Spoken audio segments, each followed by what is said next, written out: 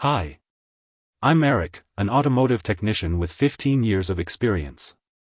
This video is going to explain the meaning of this error code, and show you how to diagnose and fix it. OBD-II fault code P20B0 means there is a failure in the reductant metering unit temperature sensor circuit, which monitors the temperature of the DEF system to prevent freezing or crystallization of the fluid.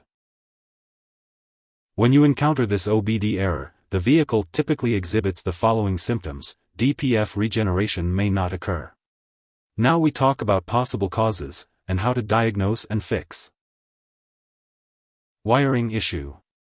Use a multimeter to test the wiring for continuity and inspect for any visible damage or corrosion. Check the wiring harness for any loose connections or signs of wear. Repair or replace any damaged wiring. Ensure all connections are secure and free of corrosion. Reductant heating unit temperature sensor failure. Use a scan tool to monitor the temperature sensor readings while the engine is running. Compare the readings to specifications provided by the manufacturer.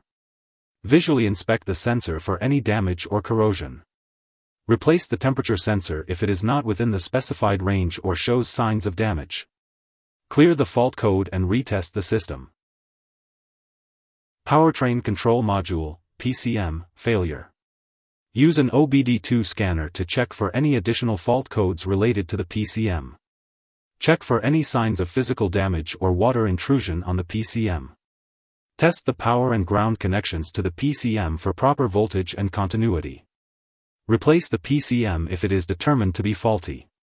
Ensure the replacement PCM is properly programmed and initialized for the specific vehicle. If there are uncertainties, feel free to engage in discussions by leaving a comment. Alternatively, when facing difficulties, it is advisable to seek assistance from a professional auto repair shop and technicians. It is not recommended to handle it independently, especially when uncertain. Thanks for watching.